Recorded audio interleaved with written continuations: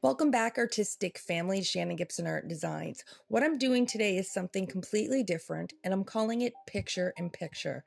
This is a wet on wet blending process, and I'm just going to quickly tell you what the concept is. So first, it started at 4 o'clock in the morning, and when you get an idea at 4 o'clock in the morning, at least for me, you've got to execute it. So recently I did a painting, a fluid painting called Epic Cells and Lacing. And as much as I loved that painting, that was what was in my head. So here I am using burnt sienna, raw umber. I'm using raw sienna, and I'm also using parchment.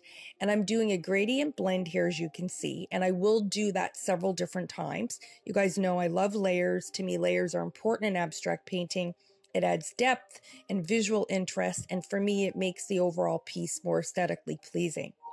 So while I'm blending here, I am thinking about where I'm going to start the process of bringing up the under design from the previous painting.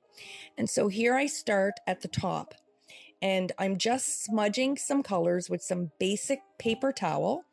And again, I will repeat this process throughout.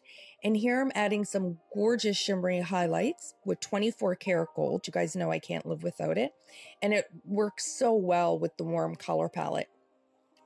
So I'm going to continue with this process. And you guys will see as I continue to do this, more and more of the design start to come to life. And I absolutely love that I was able to execute this idea, and I really do like how it turned out, but I would love your input. So please comment below, hit that like button, subscribe if you're not, and I will see you all in the next pour or painting.